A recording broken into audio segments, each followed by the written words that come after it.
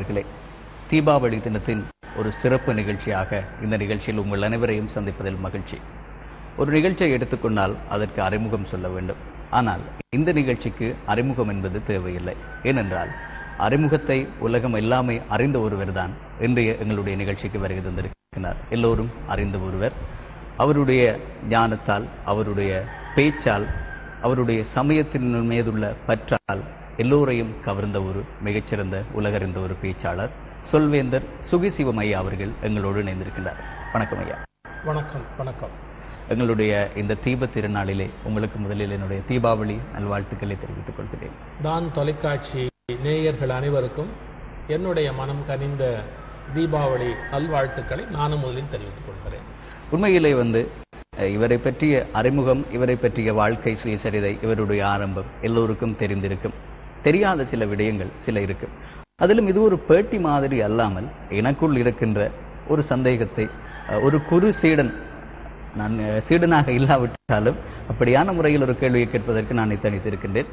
உண்மையில் இந்த ஒவ்வொருவருடைய வாழ்க்கையை எடுத்துக்கொண்டாலும் அவர்கள் ஒவ்வொரு துறையை தெரிவு செய்வார்கள். இதுதான் எனக்கான துறை, இதுதான் அவருக்கான துறை. ஆகவே நீங்கள் எடுத்துக்கொண்ட இந்த எல்லோரிடமும் ஒரு நல்ல விடயத்தை செய்ய வேண்டும் என்கின்ற இந்த சிறந்த ஒரு பேச்சு விடயத்திற்கு எப்படி நீங்கள் ஈர்க்கப்பட்டீர்கள்?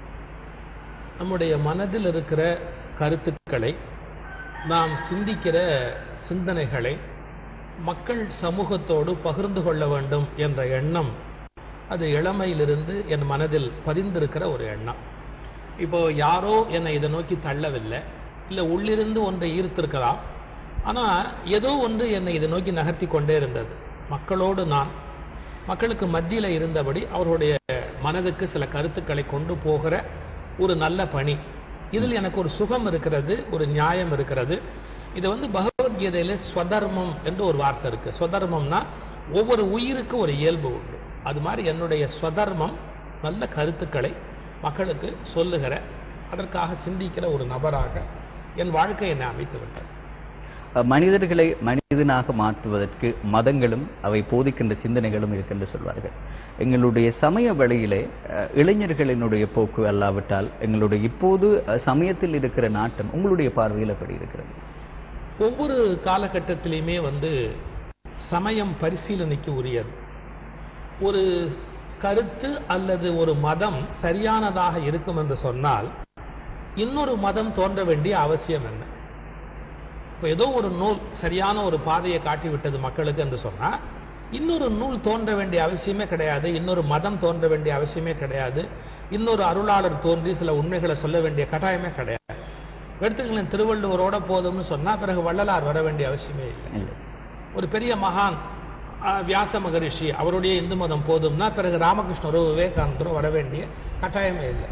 இதிலிருந்து என்ன தெரிகிறது என்றால், ஒன்று உலகத்துக்கு போதாமல் போகும், அல்லது உலகத்தினுடைய சுவை மாறிவிடும், உலகத்தின் தேவை மாறிவிடும். அதை சொல்லுவதற்கு உரிய ஒவ்வொரு காலகட்டத்திலும் ஒரு மத போதகன் அல்லது மத ஞான ஆசிரியன், நூல்கள் இவை தேவைப்பட்டு கொண்டே இருக்கிறது. அதனால ஒவ்வொரு காலகட்டத்திலையும் மாறி மாறி மாறி அது தோன்றிக்கொண்டே இருக்கும். இந்த நூற்றாண்டில் இருக்கிற இளைஞர்கள், மக்கள் அவங்களுடைய போக்குக்கு ஏற்ப இந்த தர்மத்தை கொண்டு போக வேண்டிய கட்டாயம் இருக்கிறது. நானும் உலகத்தில் பல இடங்களுக்கு பயணம் பண்றேன். நம்முடைய ஈழ தமிழ் பெருமக்கள் உலகத்தின் பல பகுதியில் இருக்கிற காட்சியை நான் பார்க்கிறேன். கோயில்கள் எல்லாம் நிறைய அமைச்சிருக்கிறாங்க. இதே மாதிரி பஜனை, பாடல், சுவாமி ஊர்வலம் எல்லாம் பண்ணியிருக்கிறாங்க. அது நான் கண்டுபிடிச்ச ஒரு நுட்பமான பகுதி என்னன்னு கேட்டா, வளர்ந்த தலைமுறைக்கும் இப்ப இருக்கிற இளைய தலைமுறைக்கு இடையில மிகப்பெரிய இடைவெளி இருக்கு. பொதுவா இருக்கும், இதுல இருக்கு. அவங்க கோயிலுக்கு கட்டாயப்படுத்தி கூட்டிட்டு வர வேண்டிய ஒரு சூழல்ல இருக்கிறாங்க. அந்த கோயில் வழிபாடு என்ற முறையில அங்க இருக்கிற இளம் பிள்ளைகளுக்கு சில சிரமம் இருக்கு. அதுக்கு என்ன காரணம் அப்படின்னு கேட்டா, அவங்க வேறு நாட்டுல, வேறு சூழல்ல, வேறு மதங்களுக்கு மத்தியில வாழ்கிறார்கள். அப்போ அந்த பிள்ளைகளோட ஈடு கொடுக்கணும்னா இந்த மதம் பற்றிய ஒரு அறிவு, இந்த அறிவுபூர்வமாக இந்த சமயத்தை தெரிந்து வைத்திருந்தா மட்டும்தான் அதை சமாளிக்க முடியும். அப்ப இப்ப இருக்கிற தலைமுறைக்கு அறிவுபூர்வமாக சமயத்தை சொல்லிக் கொடுக்கிற ஒரு சிஸ்டம் தேவைப்படுகிறது என்பதான் என்னுடைய கேள்வி. சரி, நீங்கள் இலங்கைக்கு வந்திருப்பது பல தடவைகள் நீங்கள் இலங்கைக்கு வந்திருக்கிறீர்கள். அது தலைநகரான கொழும்புக்கு வந்திருக்கிறீர்கள். யாழ்ப்பாணத்திற்கு வருகை தந்தது இது 4வது சந்தர்ப்பமாக காணப்படுகிறது. நிகழ்வுக்கு வருகை தந்திருக்கிறீர்கள். ஆகவே உங்களுடைய பார்வையில் அப்போது இருந்த இலங்கை மக்களுக்கும் இப்போது இருக்கின்ற இலங்கை மக்களும் எப்படி இருக்கிறார்கள்? நான் முன்னரெல்லாம் வந்திருந்த போது ஒரு அமைதியின்மை இருந்தது மக்கள் மத்தியில். அதெல்லாம் இப்போ மாறி இருக்கு. நிறைய வெளிநாட்டினுடைய ஊடுருவல், வெளிநாட்டு கலாச்சாரத்தினுடைய ஊடுருவல் வந்து கூடியிருக்கிறது. கொஞ்சம் பொருளாதார அந்த பலம் கொஞ்சம் சேர்ந்திருக்கிறது. இதெல்லாம் பார்க்க முடிகிறது. யாழ்ப்பாணம் கூட நான் 4 முறைக்கு முன்பு வந்த போது இருந்த ஒரு நலிந்திருந்த யாழ்ப்பாணத்திலிருந்து இப்போ ஒரு செழுமையான ஒரு யாழ்ப்பாணத்தை பார்க்கக்கூடிய ஒரு வாய்ப்பு எனக்கு இருக்கு. பொருளாதார ரீதியாக ஒரு வளர்ச்சி இருக்கு, வசதி கட்டமைப்பில் ஒரு வளர்ச்சி இருக்கு. ஆனா வாழ்க்கை முறையில அந்த பண்பாடு கலாச்சாரம் சார்ந்ததுல பழைய பாரம்பரியம் இருக்கா அப்படிங்கறத இவங்க தான் முடிவு பண்ணணும். ஒரு ஆத்ம பரிசோதனை பண்ணுங்க.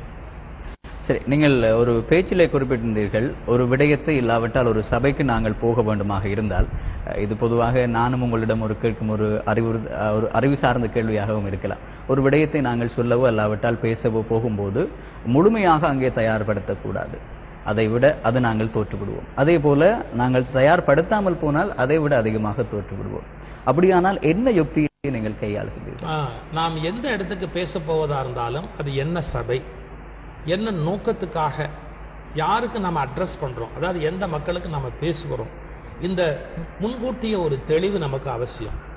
நான் அதை இப்படி சொல்றேன், ஸ்கெலிட்டன், அதாவது எலும்பு கூடு எப்படியோ அது மாதிரி நம்ம பேச போறதுக்கான ஸ்கெலிட்டன் எலும்பு கூடு தயார் பண்ணணும்.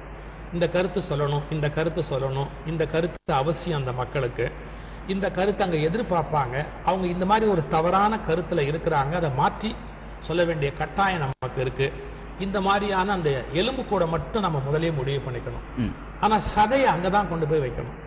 எப்படி படைப்புல வந்து எப்ப வேணுமோ அப்ப சதையை கூட்டிக்கலாம், சதையை குறைச்சிக்கலாமோ, அதே மாதிரி மேடைக்கு போகிற போது சதையை கூட்டிக்கலாம், குறைச்சிக்கலாம். இங்க என்ன வேணும், சிரிக்கணுமா, அழணுமா, இவங்க யோசிக்கணுமா, இவங்க கிளந்து எழணுமா, அப்படிங்கிற அந்த அதுக்கான உடல் கொடுப்பதை வந்து மேடையில போய் பண்ணணும். ஆனா முதலியே எலும்பை வந்து கட்டமைப்பு இதான் பேச போறோம் அப்படிங்கறத முடிவு. அதே மாதிரி இதே சாயலோடு என்னும் ஒரு விடயத்தையும் சொல்லியிருந்தீர்கள். எந்த ஒரு பேச்சாளரால், அது பிரபலம் வாய்ந்த பேச்சாளரால் அந்த மேடையை அழ வைக்கவும் முடியும், சிரிக்க வைக்கவும் முடியும். ஆனால் சிந்திக்க வைப்பது என்பது கடினமான விடயம். ஆனால் நீங்கள் எல்லோரிடத்திலும் எல்லா இடங்களிலும் சென்று அந்த சூழலுக்கு ஏற்றபடி எப்படி அவர்களை சிந்திக்க வைக்கின்றீர்கள்? பேசுகிற முறையில வந்து 2 வகை இருக்கிறது. எதில் ஒரு 1000 பேர் இருக்கிறாங்க அப்படின்னு கூட்டத்துக்கு ஒட்டுமொத்தமாக பேசுதல் அப்படின்னு ஒரு பாணி இருக்கு. ஒட்டுமொத்தமான கூட்டத்துக்கு பேசுகிற போது ஒரு தெளிவு இருக்காது. ஏன்னா ஒவ்வொருவருக்கும் ஒரு வயது வித்தியாசம் இருக்கு, கல்வி வித்தியாசம் இருக்கு, அவர்களுக்கான என்ன சொல்றது சுவை வேறுபாடு இருக்கு. 90% பேச்சாளர்கள் பேசும்போது நீங்க கவனிச்சீங்கன்னா ஒட்டுமொத்த கூட்டத்துக்கு அப்படியே பேசுவது எனக்கு அதுல உடன்பாடு இல்லை. என்னுடைய பேச்சை பற்றி ஒருவர் கடிதம் எழுதியிருந்தார். அது ரொம்ப துல்லியமான விமர்சனம். என்னை வந்து ஒரு பௌதிக தராசுல வச்சு நிறுத்து அவர் எழுதின வரி, அந்த வரி என்னால மறக்க முடியாது. நீங்கள் கூட்டத்தில் ஒவ்வொருவருடனும் பேசுகிறீர்கள் எழுதியிருந்தார். நீங்கள் கூட்டத்தில் ஒவ்வொருவருடனும் பேசுகிறீர்கள் அப்படி. என்னுடைய கூட்டத்தில் ஒருத்தர் ஏஞ்சி போயிட்டா என்னால் தொடர்ந்து பேச முடியாது, மனசு கஷ்டப்படும். ஏன்னா நான் அவரோடையும் பேசிட்டு இருக்கிறேன். ஒவ்வொருத்தையும் தனித்தனியா நாங்க பேசுகிற ஒரு மெத்தட் என்னுடைய பேச்சுல வந்து தானா அமைஞ்சிருக்கு. அதனால்தான் சிந்திக்க வைக்க முடியும். ஏன்னா நீங்க ஒரு கூட்டத்தை சிந்திக்க வைக்கவே முடியாது. ஒரு மிகப்பெரிய கூட்டம் எப்போதும் உணர்ச்சி பூர்வமாக இயங்குமே ஒழிய ஒரு நாள் கூட ஒன்றை சிந்திக்காது. கூட்டத்துக்கு சிந்திக்கிற திறன் கிடையாது. நிறைய பேச்சாளர்கள் கூட்டத்துக்கு பேசுவதாலேயே மக்களை சிந்திக்க விடுவதில்லை. நான் தனித்தனியா பேசினா என்ன பேசுவனோ அதை தான் கூட்டத்துக்கும் பேசுகிறேன். அதனால தனித்தனியாக பேசுவதால அவர்களுக்குள்ள போய் சிந்திக்க வைக்கணும் அப்படிங்கிற அந்த ஒரு என்ன சொல்றது எதிர்பார்ப்பு, ஒரு ஏக்கம், ஒரு அக்கறை, அது தனித்தனியாக அவங்க சிந்திப்பதற்கு காரணமா இருக்கு. வெறும் கூட்டமா இருந்தா சிரிப்பாங்க, கைதட்டுவாங்க, ஏஞ்சி போயிடுவாங்க. அவங்க சிந்திக்க வைக்க முடியாது. இன்றைக்கு சுமார் 20 ஆண்டுகளுக்கு முன்பு நீங்கள் சிங்கப்பூர் சென்றிருந்த போது அங்கு சவாலே சமாளி என்கிற தலைப்பிலே பேசியிருந்தீர்கள். அதிலும் குறிப்பாக 3 பேச்சாளர்கள் இருந்தார்கள், முன்னணி பேச்சாளர்கள். உங்களுக்கு 4வதாக சந்தர்ப்பம் அங்கு வழங்கப்பட்டது. அதை எப்படி அங்கு சமாளித்தீர்கள்? அது 3 மணிக்கு தொடங்கின விழா. அது முதல்ல நான் அப்ப அறிமுகம் அதிகம் இல்லாத ஒரு சொற்பொழிவாளர். முதல்ல நான் பிறகு கொஞ்சம் கொஞ்சம் பிரபலமானவங்களா பின்னாடி பேசுவதாக திட்டமிட்டு இருந்தது. ஆனா பெரும் கூட்டம் வந்துட்டதுனால முதல்லயே பிரபலமானவர்கள் பேச விரும்பினார்கள். அப்போ அவர்கள் பேசிய பிறகு கூட்டம் கலைஞ்சு போயிடும் அப்படிங்கிற ஒரு கவலையும் இருந்தது. அப்ப என்னுடைய நம்ம கடைசியா பேசுனா இங்க மக்கள் இருப்பாங்களா இருக்க மாட்டாங்களா அப்படிங்கிற ஒரு கவலை. அதனால அந்த பேச்சை ஆரம்பிக்கிற போது அந்த கூட்டத்தை இருத்துவதற்கான ஒரு முயற்சி, ஒரு ஃபோர்ஸ் நம்ம ஏற்படுத்த வேண்டிய கட்டாயம் இருந்தது. நான் கூட அதை வேடிக்கையா சொல்லிதான் முடிச்சிருப்பேன். நீங்க தங்கத்தை பிரிக்கும் போது முதல்ல அழுக்கு, களிம்பு, நுரை, குப்பை எல்லாம் வெளியில போகும். தங்குவது தங்கம். இந்த கூட்டத்துல தங்கம் எல்லாம் தங்கும், குப்பைகள் எல்லாம் போகலாம். அவனே யாரும் போக முடியல, அப்படியே உட்காந்துட்டாங்க. நம்ம அந்த போட்ட முதல் வரியில அப்படியே உட்காந்துட்டாங்க.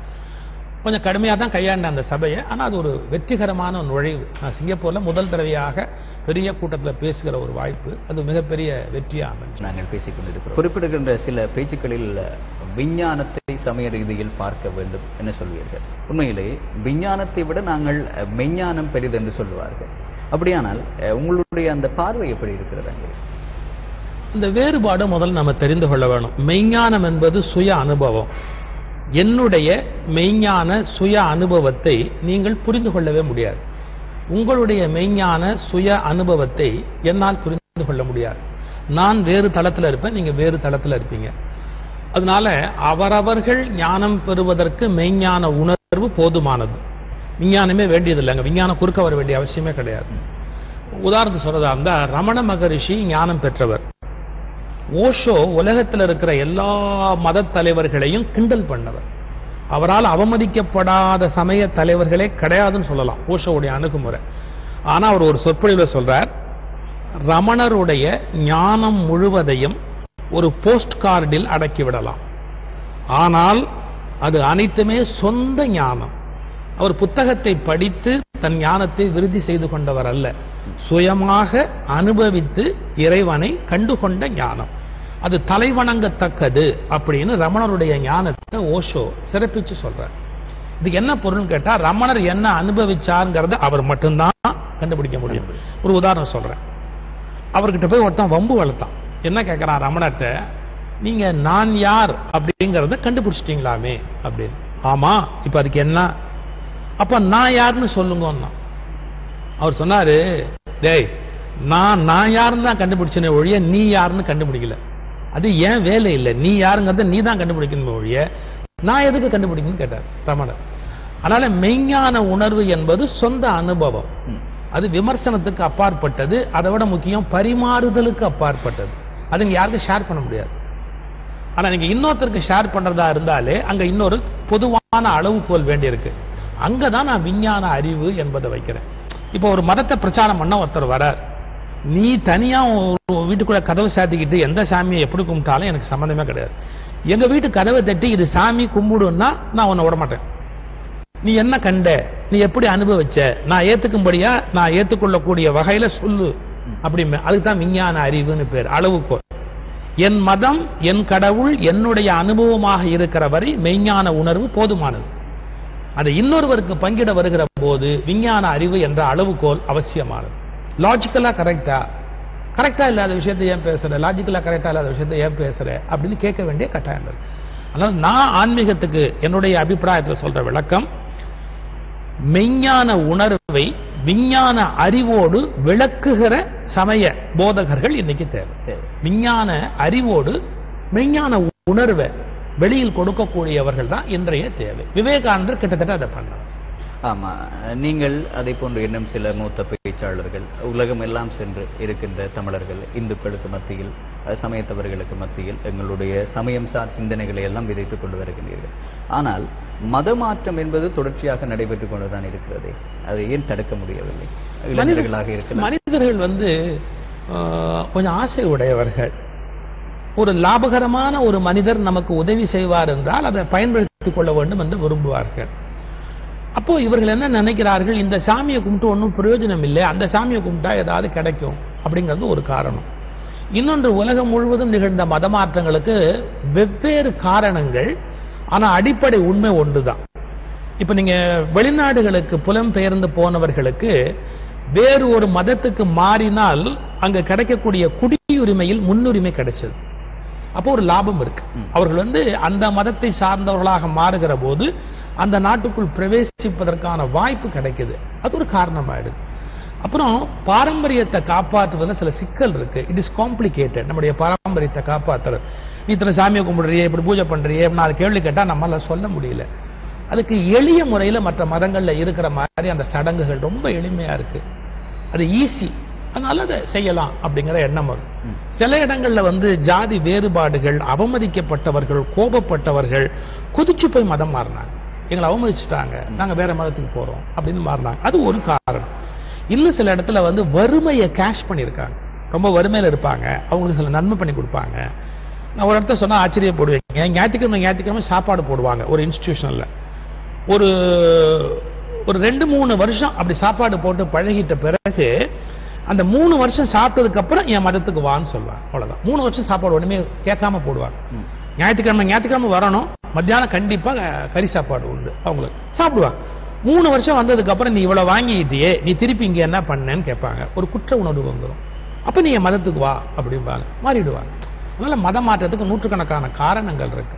நான் ஒரே ஒரு கேள்வி கேட்கிறேன், யாராவது ஹிந்துயிசத்துல என்ன பிலாசபி இருக்கு நல்லா படிச்சுட்டு, சங்கரர் யாரு, ராமானுஜர் யாரு, மத்வர் யாரு, விசிஷ்டாத்வைதம்னா என்ன, துவைதம்னா என்ன, சைவ சித்தாந்தம்னா என்னன்னு ஆழமா படிச்சுட்டு இந்த பிலாசபி தப்புன்னா அடுத்ததுக்கு போயிருக்காங்க? ஒருத்தர் கூட அப்படி போனவங்க கிடையாது. ஒருவர் மதம் மாறினவங்க கூட தத்துவத்தை எல்லாம் படிச்சுட்டு அந்தாண்ட போனவங்க கிடையாது. சில லாபங்கள் இதை விட அங்க கிடைக்குதுன்னா மனிதன் மாறிடும்.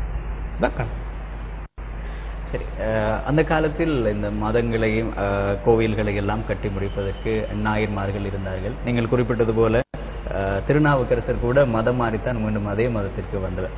இப்பொழுது உங்களுடைய பார்வையில் வந்து பௌத்த மதமும் இந்து மதமும் அப்படி இருக்கிறது? பௌத்த மதத்தினுடைய அடிப்படை கோட்பாடுகள் தர்மத்தை மையமாக வைத்து தோன்றியவை. உங்களுடைய பேச்சில் அதிகமாக புத்தபிரானை நீங்கள் சிறப்பாக குறிப்பிட்டீர்கள். என்னுடைய அபிப்பிராயம், உலகில் தோன்றிய மனிதர்களில் மிகுந்த தெய்வத்தன்மையோடு வாழ்ந்த ஒரு தனி மனிதனை சுட்ட வேண்டும் என்றால் புத்தர் மட்டுமே. அதுக்கப்புறம் தான் நீங்க யாருமே சொல்ல முடியும். ஏன்னா புத்தருக்கு வந்து மிகச்சிறந்த மனிதனாக இவால்வ் ஆகிற அந்த தன்மை இருந்தது. சரியா சொல்வார்கள், புத்தர் ஒரு ஊருக்கு வராருன்னு சொன்னா 12 கிலோமீட்டர் ரேடியஸுக்கு அவருடைய ஆறா போகுமா. புத்தர் ஒரு ஊருக்குள் நுழைய போறார் அப்படின்னா 12 கிலோமீட்டர் தொலைவுக்கு அவருடைய ஆறா என்ன அந்த வீச்சு, கதிர்வீச்சு போகணும் ஒரு குறிப்பு சொல்றாங்க. ரெண்டாவது, வாழ்க்கையில புத்தரை யாருமே எதிர்த்து பேச முடியாது. ஏன் எதிர்த்து பேச முடியாதுன்னா அவருடைய தெய்வீகமான அந்த தன்மைக்கு முன்பாக எதிரில் போய் நிக்கிறவங்க பேச்சு இழந்துருவாங்க, பேச முடியாது. இதெல்லாம் புத்தருக்கு இருந்த ஒரு தனித்த சிறப்பு. ஒரு அரசனுடைய யாகத்துக்குள்ள போய் அவ்வளவு பெரிய அரசன் இருக்கிறான், அவனை பார்த்து கேட்கிறாரு, ஏன் இந்த ஆட்டை எல்லாம் வெட்டி யாகத்துல போடுற அப்படின்னு கேட்கிறாரு. அவனால பதில் சொல்ல முடியல. அங்க இருக்கிற பண்டிதர்களை காட்டுறா, இவங்க சொல்றாங்க நான் பண்றேன். அவங்கள கேட்கிறாரு, ஏன் இதை பண்றீங்க அப்படின்னு. இந்த ஆடெல்லாம் மோட்சத்துக்கு போகும், அதுக்கே நீங்க குறுக்கு வந்து தடுக்கிறீங்க, இந்த ஆடெல்லாம் மோட்சத்துக்கு போகணும் அப்படின்னா ஒண்ணு பண்ணுங்க, மன்னருடைய பொண்டாட்டி பிள்ளைய கூப்பிடுங்க, வெட்டி உள்ள போடுங்க, அவங்க எல்லாம் மோட்சத்துக்கு போட்டோம். ஏன் உங்களை நீங்களே வெட்டி உள்ள போடுங்க, மோட்சத்துக்கு போட்டோம். ஒண்ணு இல்ல, அந்த ஆட்டை பிடிச்சி வெட்டி போடுறீங்க. ஒரு அரசருடைய சபையில போய் யாகம் செய்யற இடத்துல எதிர்த்து பேசணும்னா எவ்வளவு பலம் இருக்கணும், ஆத்மசக்தி. இதை புத்தர் பெற்றார். அது தர்மத்தின் மூலமாக அவர் பெற்ற வெற்றி. ஆனா என்ன நடந்ததுன்னு கேட்டா, புத்தருக்கு 8 தலைமுறை வரையில அந்த பௌத்தத்துல ஒரு நேர்மை, ஒரு ஒழுங்கு, ஒரு எல்லாம் இருந்தது. 8வது போதி தர்மருடைய வருகைக்கு பிறகு அவர் சீனா போயிட்டார். போதி தர்மர் மெல்ல மெல்ல மெல்ல புத்த குருமார்களுடைய வாழ்க்கை முறையில ஒரு சரிவு ஏற்பட்டது. அவங்களுடைய வாழ்க்கையில ஒரு ஒழுங்குகள் இல்லாமல் போச்சு, துறவு முறையில ஒரு நெறிமுறை இல்லாமல் போச்சு. அப்போ புத்த பாரம்பரியம் சரிய தொடங்கியது. இது ஒரு புறத்துல. ஆனா புத்தர் எப்படி வெற்றி பெற்றார்னு கேட்டா, வேதத்தை எதிர்த்து வெற்றி பெற்றார். வேதம் என்னென்ன சொல்லுச்சோ அதை எல்லாத்தையும் தடுத்து நிறுத்தி யாக யஜ்ஞம் கூடாது அப்படின்னு சொல்லி புத்தர் வெற்றி பெற்றார். அப்ப யார் எதிர்பார்த்துக்கிட்டு இருப்பா? வைதீகம் என்று சொல்லுகிற வேத மதம் புத்தரை கபலீகரம் பண்ணணும், ஏன்னா நமக்கு எதிராக வந்தவர் அவர் தான் எதிர்பார்ப்போட காத்திருந்தார். அந்த நல்ல காலகட்டத்தில் ஆதிசங்கரர் வந்து பிறக்கிறார். ஆதிசங்கரர் புத்தருடைய கொள்கைகள்ல இருக்கிற நியாயத்தை புரிஞ்சுக்கிட்டார். துறவொழுக்கம், நன்னடத்தை, தர்மத்துக்கான வலிமை, இந்த காவிக்கான மரியாதை, இது எல்லாத்தையும் புத்தர்கிட்ட கண்டுபிடிச்சிட்டார் ஆதிசங்கரர். ஆனா அவர் என்ன பண்ணினார், இந்த புத்தருடைய நல்ல கோட்பாட்டை எல்லாம் அப்படியே இந்து மதத்துக்குள்ளேயே கொண்டாந்துகிட்டார். இந்து மதத்தினுடைய கொள்கையா, இந்து மதத்தினுடைய கோட்பாடா மாத்திக்கிட்டார். ஆதிசங்கரர் 2வது முறை வந்து லான்ச் பண்ணி இறங்கும் போது அது ஒரு மிகப்பெரிய வெற்றியை பெற்றது. ஆதிசங்கருடைய வருகைக்கு பிறகு இந்து மதம் ஒரு மிகப்பெரிய செல்வாக்கான ஒரு மதமாக தோன்றியது. ஆனா ஆதிசங்கரருடைய வெற்றிக்கு பிறகு வைதீக மதத்துல நிறைய ஊழல் வந்தது. எப்படி ஊழல்னு கேட்டீங்கன்னா, கடவுளை ஒரு வியாபார பொருளாக ஆக்குறாங்க.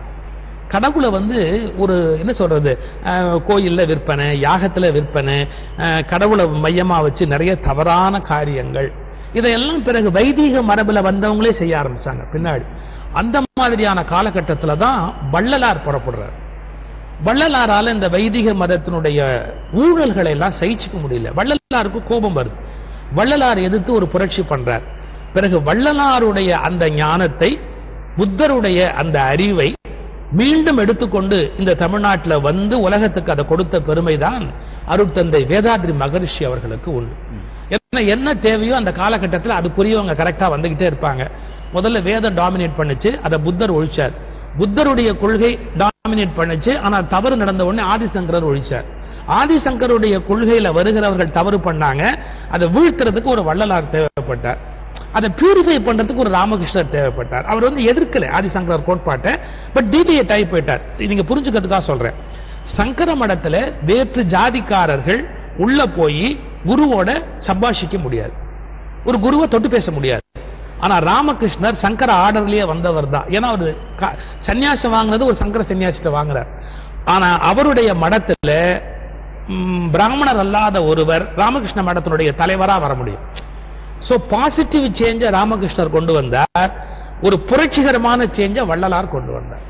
பிறகு வள்ளலாருடைய வழிமுறையில சித்தர்களுடைய பாடத்தோட இணைத்துக் கொண்டு ஒரு அறிவுபூர்வமான முறையில் மதத்தை கொண்டு போன பெருமை வேதாத்ரி மகரிஷி அவர்களுக்கு உண்டு. சரி, நாங்கள் இந்த மத ரீதியான போதனைகளை நாங்கள் பார்க்கும்போது கிறிஸ்தவ மதத்தை எடுத்துக்கொண்டால் அங்கு இயேசுபிரான் ஒருவரினுடைய போதனையை சொல்வார்கள். அதே போல பௌத்த மதத்தை எடுத்துக்கொண்டால் புத்த பிரானுடைய, இஸ்லாமிய மதத்தை எடுத்துக்கொண்டால் நபிகளினுடைய போதனை என்று சொல்வார். ஆனால் எங்களுடைய இந்து மதத்தில் தான் ஒவ்வொரு ஆறு வகை சமயம் இருக்கிறது. அதிலே ஒவ்வொருவர், நீங்கள் குறிப்பிட்ட ஆதிசங்கரர் முழு முதல் கடவுளாக சிவனை வைத்தே அவருடைய அந்த பாடல்கள், அவருடைய அந்த கொள்கைகள், அத்வைதம் என்கின்ற அந்த வேதாந்தம் எல்லாம் வந்ததுன்னு சொல்லலாம். ஏன் இப்படி இந்த இந்து மதத்தில் ஒரு பிளவு இருக்கிறது? இல்ல, ஒருவரால் தோற்றுவிக்கப்பட்ட மதமாக இருந்தால் ஒரு கோட்பாடு, ஒரு கொள்கை என்று கொடுக்க முடியும். ஒரு காலம் அல்லது பிரபஞ்சம் தோற்றுவித்த தத்துவத்துல எல்லாம் சங்கமம் ஆகிறது. சிவனை கும்பிட்டு கொண்டிருந்தவர்கள் ஒரு பக்கத்துல கர்நாடக தேசத்துல, காளியை கும்பிட்டு கொண்டிருந்தவர்கள் ஒரு பக்கத்துல வங்காள தேசத்துல, பெருமாளை கும்பிட்டு கொண்டிருந்தவர்கள் கேரள தேசத்துல, நீங்க முருகனை கும்பிட்டு கொண்டிருந்தவர்கள் தமிழ்நாட்டுல, கணபதியை கும்பிட்டு கொண்டிருந்தவர்கள் மகாராஷ்டிரத்துல, இப்படி 6 வகையிலும் வழிபாடு நடந்து கொண்டிருந்த போது எல்லாத்தையும் ஒருங்கிணைக்கிறார். அந்த ஒருங்கிணைப்பு ஆதிசங்கரர் செய்கிறார். அதனால ஒரு குரு, ஒரு முறை, இதெல்லாம் இருக்க முடியாது. பலவற்றினுடைய கூட்டமைப்பு அப்படிங்கிற கண்டுபிடிப்பு தான் இந்து மதம். சிறிய இடைவெளிக்கு பிறகு தொடர்கிறது தீபாவளி தினத்தின் சிறப்பு நிகழ்ச்சியோடு. சொல்வேந்தர் சுகி சிவம் ஐயா எங்களோடு இணைந்திருக்கிறார். பல விடயங்களை பேசிக் கொண்டிருக்கிறார். மதம் சார்ந்த ரீதியிலும் அவருடைய போதனைகள் சார்ந்த ரீதியிலும் பல விடயங்களை பேசிக் கொண்டிருக்கிறோம்.